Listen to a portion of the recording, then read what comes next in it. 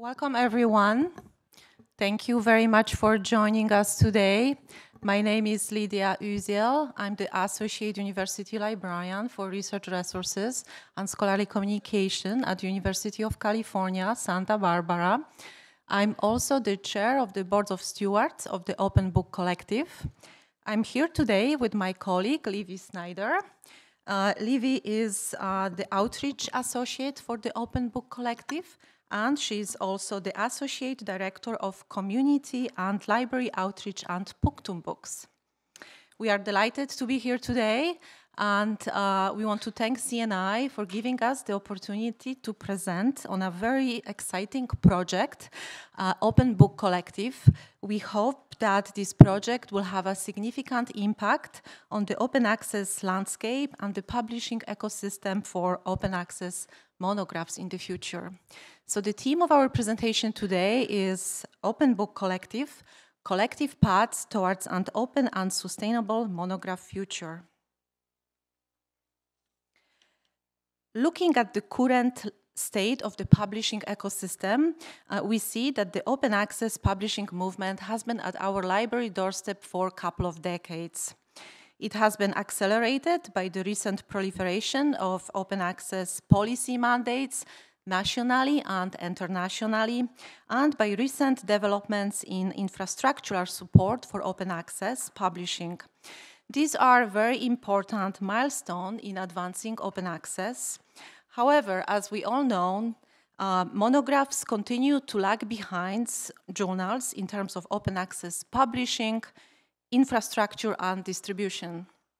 Journals continue to be at the forefront of the open access transition, and many well-funded university presses and also commercial presses are actively experimenting with open book models.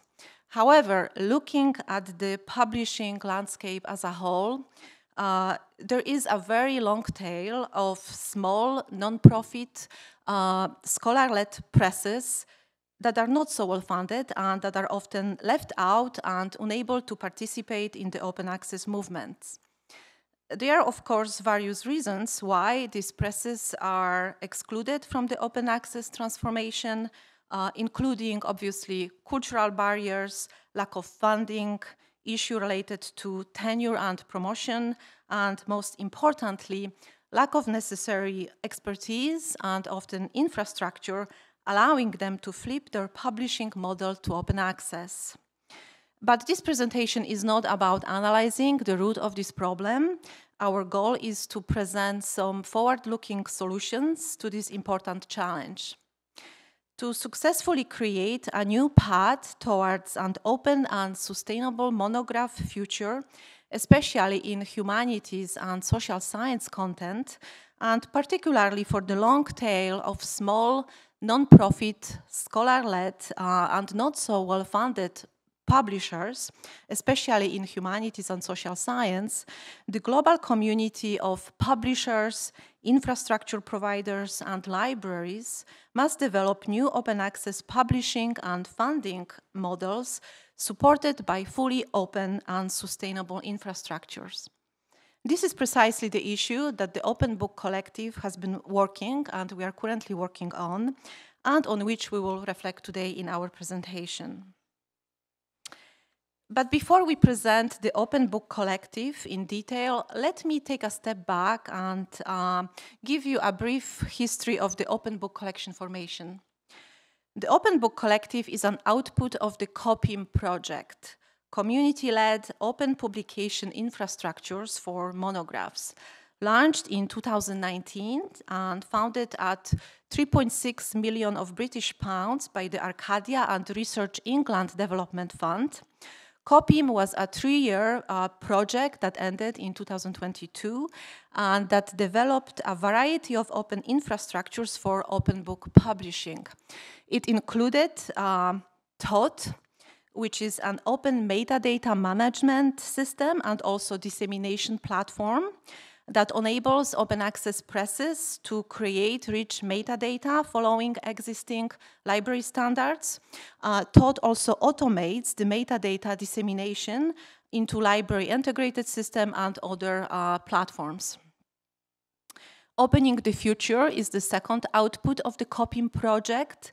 It is a subscribe to open type of revenue and business model that enable open access, non-open access presses to use their revenue, basically to flip their content to open access.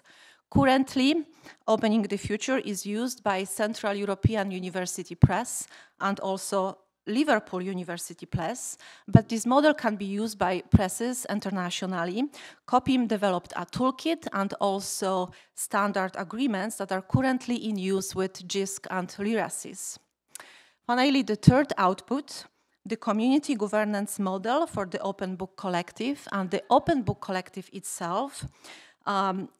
It is an international partnership of open access publishers, open access infrastructure providers, and also libraries and other non-profit organizations. The University of California, Santa Barbara was a founding partner of the COPIM project, and I've been serving as the co-PI on this project, focusing primarily on developing COPIM governance procedures and also organizational structure for the coordination and administrative support of COPIM's community-owned infrastructures. The UCSB library is very strongly supporting open access monographs and other initiatives, especially with non-profit and scholar-led presses. In addition to supporting the existing UC system-wide open access agreements and other initiatives with commercial and non-commercial publishers, our goal is to support an open, inclusive, diverse, and sustainable publishing ecosystem in which all knowledge producers are equally empowered to publish and disseminate their research without barriers. And to accomplish this goal, we decided to support COPIM and now to support Open Book Collective. That's basically the history of the Open Book Collective. Regarding the future, in March 2022, the Arcadia and the Research England Development Fund awarded 5.8 million of British pounds for the Open Book Future project, which is designed to support the Open Book Collective and also to expand and accelerate COPIM's open access infrastructures. And we will discuss the Open Book Future project at the end of this presentation. So what's the Open Book Collective and what are our main goals and objectives? Established in the UK as a charitable and non-profit organization, the Open Book Collective is a partnership and also a collective of open access publishers, infrastructure providers, and also libraries. Our mission is to support an ecosystem for open access books that can counter the existing commercial model, which is, as we all know, is often elitist and exclusionary when it comes to publishing, distribution, and readership, especially when looking at the global publishing landscape and the long tail of small non-profit and scholar-led presses. We want to counter the ecosystem that is reliant on commercially owned infrastructure and also that is often compromised by unsustainable publishing and funding models. The project mission is to support a new open access book publishing ecosystem that is equitable, community governed, and built on sustainable business models and community-owned and fully open infrastructures.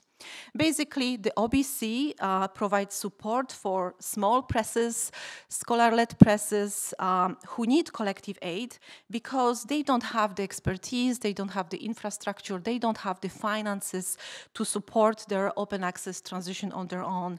And we want to support them because we want them to continue to thrive. At the present moment, we have 3 different types of members in our collective.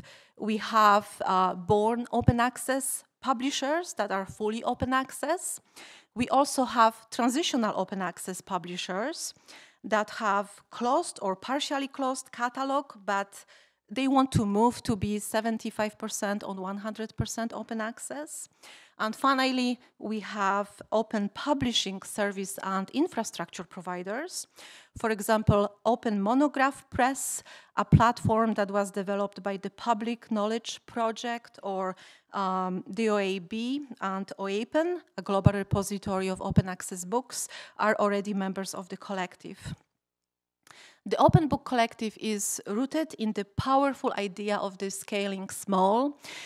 We strongly believe that small, independent, and non-profit publishers and scholar-led presses can be very successful in their open access transformation when they work together, when they work in collaboration with each other, and when they are supported by libraries and also open infrastructures. Small presses do not have to grow exponentially in order to survive if they can establish a supportive network of mutual reliance. And the open community-led infrastructures developed by the COPIM project and also that are currently part of the Open Book Collective are practical expression of how the idea of scaling small can work in practice. And I will now pass to Livy, who will give you some more details on the Open Book Collective. The ethos of collaboration permeates the entire governance of the OBC. The governance of the OBC is membership-shaped, community-led, democratically representative, equitable, and transparent, and it models a true globality that doesn't prioritize the global north. Our board members come from the US, UK, Europe, Africa, and South America. The OBC has adopted an association organizational model. The existing structure empowers all members to directly participate in the OBC's governance and related decision-making processes. The OBC's trustees serve as stewards, as they are partly selected from the members of the OBC and represent the main stakeholder groups called caucuses. As a result, the OBC organization and its governance are made up of three bodies: the General Assembly of Custodians, the Board of Stewards, and the Membership Committee. Ultimately, the governance of the OBC has been designed to empower a unique collaborative community of OA creators, researchers, libraries, and other funders with vested interests in growing the landscape of non-proprietary OA initiatives and OA experts in scholarly communications and open access. The OBC is thus not just a financial intermediary between OA initiatives and funders, but instead is an independent and mutually reliant community of experts and organization, all with vested interests in the transformation of academic book publishing, working together to move the needle toward a fully open public commons and away from the enclosure of knowledge of traditional proprietary publishing. At the heart of the OBC's work is a community-owned online platform designed to support new relationships between libraries and OA publishers. For OA publishers and infrastructure providers, the OBC's platform provides a venue to promote their OA programs and manage the funding they receive from supporting libraries and other knowledge providers. For libraries interested in supporting OA book initiatives, the platform provides a centralized discovery of various OA membership programs and related offers tied to publisher collectives, individual publishers, and publishing service or infrastructure providers. Through the platform, libraries can find, assess, bundle, and commit to financially support OA membership packages and initiatives offered by the collective. Our shared catalog, which you can see on the right, just an assortment of our all the publishers' books. It's integrated into the OBC website through the open metadata management system that Lydia mentioned previously called Thoth. Any publisher who joins the OBC will have their books in this catalog, which currently comprises the works of Punctum Books, Open Book Publishers, Mason Press, with books from Mattering Press, African Minds, Whitehorse Press, and Media Studies Press, Dot Press. This catalog will grow each time a publisher joins. The OBC supports S2O and non-BPC-based open access funding and business models that incorporate infrastructural innovations and cost reductions through streamlined operating processes, production workflows, and economic efficiencies. We don't have much time to discuss all the relevant details, so please visit our site to learn more. With the OBC, the funding scheme is fairly straightforward while also being noteworthy for its distributive costs. I want to highlight that around 90% of the OBC's income goes directly to publishers and service provider members, with the rest covering and the operating costs and contributing to something called the Collective Development Fund, intended to help small open access publishers or infrastructure providers sustain or expand their capabilities and operations. Still in the early stages of development, the fund's primary goal is to support global bibliodiversity by enabling innovation for new OA book initiatives through small grants designed to support small, not-for-profit publishers to be more sustainable in the future and to better align with the technical and editorial standards of the larger open knowledge community. The Collective Development Fund will also be used to create toolkits and learning modules and webinars for presses and infrastructure providers to learn how to run a press, including setting up its business management, how to manage workflows, how to manage metadata and analytics, how to disseminate and aggregate OA content and data, how to create ebook preservation protocols, or how to meet international open data standards. So in practice, there are several benefits for libraries supporting the OBC. Aggregation, it's an aggregation and discovery platform. Our web platform, which I just previously discussed, features a shared catalog including all the books of all the presses in our collective, including individual publishers, as well as member packages for groups and publishers, infrastructure providers, and organization.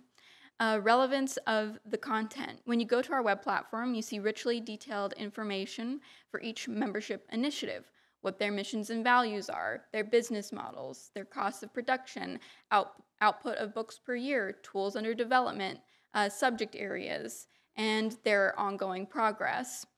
We conduct due diligence for presses and infrastructure providers. We have a membership committee that evaluates all initiative offerings and their offerings. So there are criteria for joining the OBC to ensure that peer review practices, pricing models, governance structure, and are all performed in accordance with our membership criteria.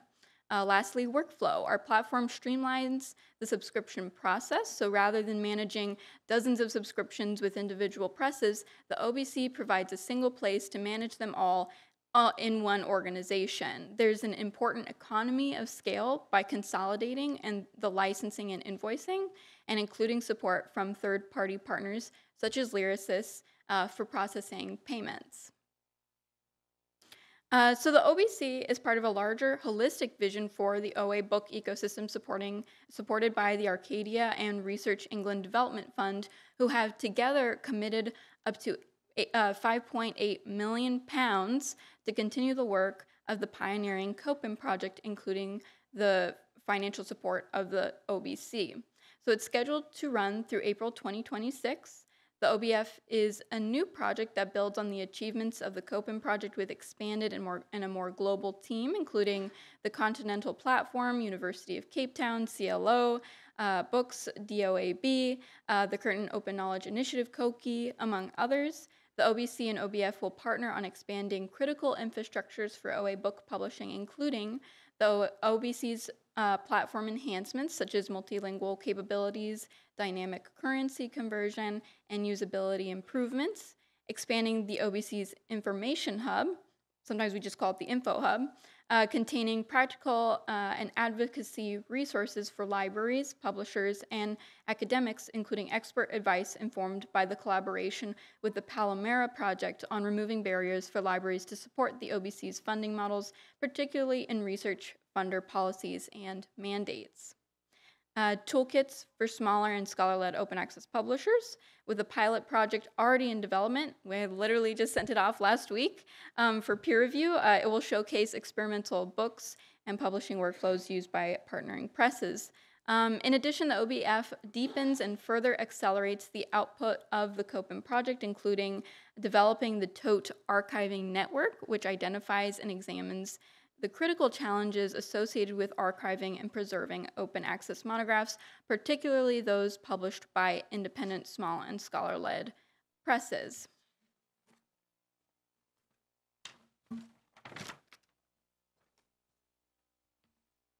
So the future of the OBC is entirely driven by the ethos of seeking, promoting, and supporting bibliodiversity in the open monograph publishing system.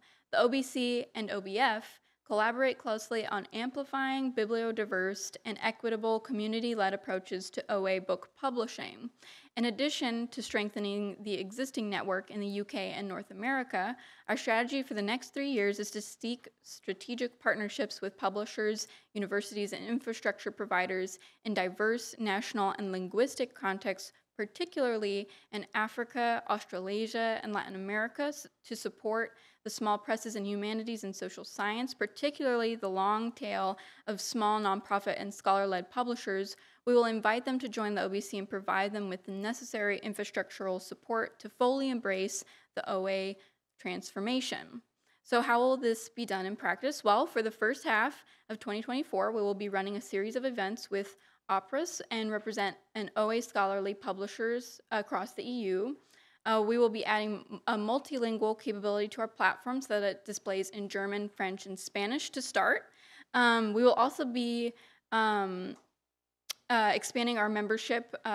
It's actually already diversifying. So early next year, we have Leuven University Press joining the OBC along with 2 other university presses, which is really exciting.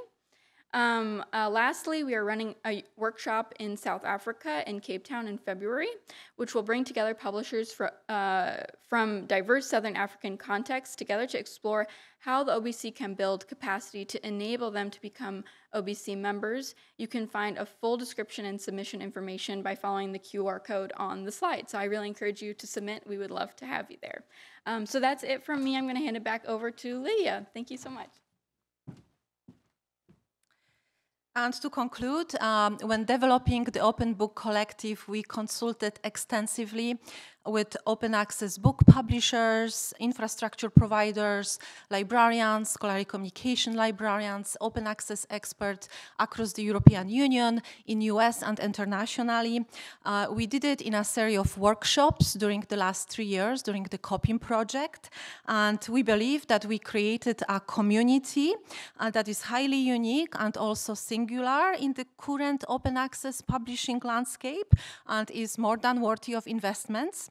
The landscape of the open access monograph is still in flux, but we believe is open for innovation by pioneering new community-owned open access business models, including new funding and publishing models, as well as new collaborative platform that is governed by and for the benefit of the community it serves, platform that is currently very generously supported by the Arcadia and Research England Development Fund, but that will be fully financially independent in 3 years from now. The Open Book Collective is charting a new collective path towards an open and sustainable monograph future. Presses, publishing initiatives and infrastructure providers can join the OBC based on adherence with the specific membership criteria. So thank you everyone for your attention, and if you want to learn more, please visit our website, our information hub, talk to us after this presentation or reach out to us by email, or and also we'll be happy to answer any questions that you might have right now. Thank you.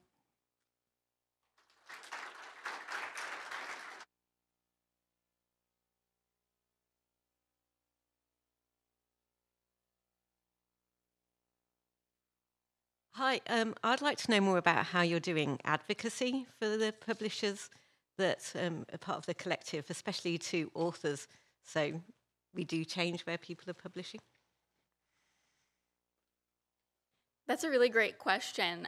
So we have a part of the OBC is to conduct outreach on behalf of each publisher, and so we've actually been trying to get in touch with more and more authors, putting together information that they can use to advocate for OA. We've put together a lot of panels at conferences and meetings like these where we actually invite authors and publishers to be a part of the community because they really do feel like they're actually overlooked. We use TOTE to identify the authors and their institutions and try to work with them to grow their knowledge about how OA is on their campus. We visit a lot of universities and just are we make ourselves available to do whatever they need. And we also, as part of the information hub, early next year, we'll have sort of like a campaign and info sheet that authors can use. So we have a couple different strategies, and I think that's a really good question. Thank you so much. Did you have anything to add, Lydia? No, I think it's good. Hi, my name is Pascal Calarco. I'm from University of Windsor in Canada. And as a university library, we use OMP and Pressbooks to publish faculty monographs. My question is if you could characterize the type of faculty who are interested in publishing this way. We've found success in approaching senior scholars in the humanities who the rights have come back to them after publishing, say, a book with University of Toronto Press. After 10 years, they have the rights again. And in some cases, they're interested in doing a second edition of that work as kind of a capstone for their careers. And so that they don't really care about trying to establish themselves. There's none of that concern about research impact and all that kind of thing. It's more just finishing off their careers. And I'm wondering if you could comment on that. Thanks. Well, it depends on context. I think in the UK, for instance, the landscape is quite different. So more people are familiar with open access. Many of the people working on the COPIM project actually were introduced to open access because they were graduating with a PhD and were required to publish to open access. As far as the US and Canada, it looks a little differently just because of tenure and that recognition as you're speaking to. I have done a lot of research on this, and it's quite interesting. I would say the majority of our authors are really at different stages in their career. We just had a meeting with a university last week, and I noticed that there were a lot of early graduate students that we had, those were the affiliations with the university that were publishing OA. So I can't say that I'm noticing a trend if they're either later career or earlier career, but it is a consistent topic of concern in the US and Canada about will this be recognized? I have questions about this. So, we're happy to provide support. I have actually a couple really great links to share with you where other people have done case studies looking at the impact of OA content for tenure. And I'm sure Lydia can say something as to, working at her university about what it's like working with scholars interested in publishing OA. Yes, absolutely. I think there is different strategy looking internationally at different national context. As Livy said, in Europe, there is a lot of open access mandates, and that's an important driver for the open access publishing. In the US, as we know, and in Canada, it's a different landscape. However, Open Book Collective is still a very new initiative. We are growing. This is just the first year. So we've been focusing on supporting open access infrastructure, allowing presses to transition to open access, basically their content. When it comes to the advocacy at scale, that's something that we will be working during the next few years as well. Yes. Hi, Lisa Janicki-Hinchliff at the University of Illinois at Urbana-Champaign. Very interesting to see the developments and the investment that your funders are making in catalyzing these projects.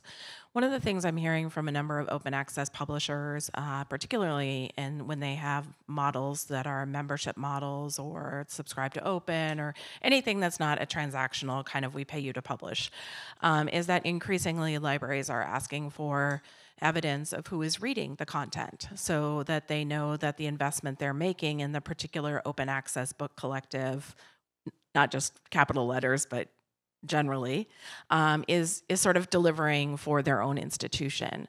I know that some of your members, Punctum, for example, have made pretty strong statements about how readers should not be surveilled and that kind of data. So I'm wondering if you can talk about, as a collective at this level where you're providing services to publishers, but then asking also members, like how you are managing that, and if you are actually looking at this question of how you will provide evidence back to your members, libraries that might join or whatever, or to the publishers themselves, like, are they getting readers on this content, and who are those readers?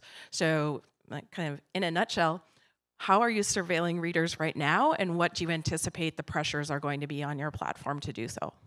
This is a really fantastic question. Thank you so much. And I think this is all the open access publishers. We've been thinking about that important issue, how to collect the usage data.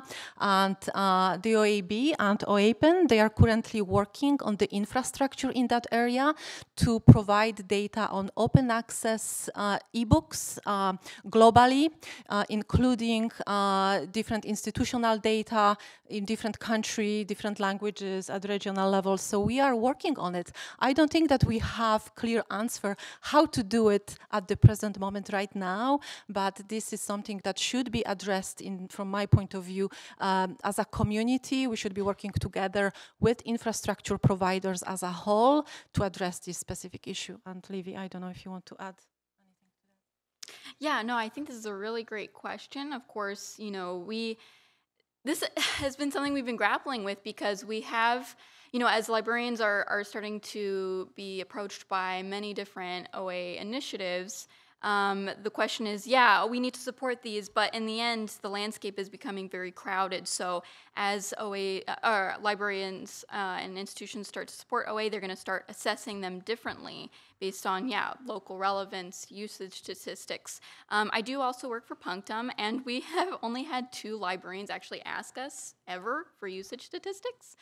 We gather them through JSTOR, Project Muse. We're also part of the OA Book Usage Data Trust Project. So we're always trying to figure out this idea of, what is important with these usage statistics in addition to something like local relevance, which is, again, why I also appreciated the author question, because it's about looking at this very, like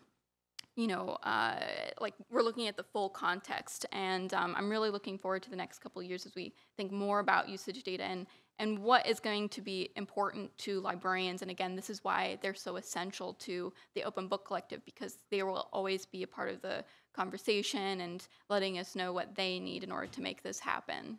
And we also want to think holistically about that question. It's not only about the usage data, but also publishing data, institutional affiliation. All of that is part of the data that some of that Thoth, the open metadata management system that we've been developing, will be able to provide as well. Other questions? So we are at the time. Thank you everyone for joining us, and please talk to us at the break or during the lunchtime if you have any additional questions. Thank you.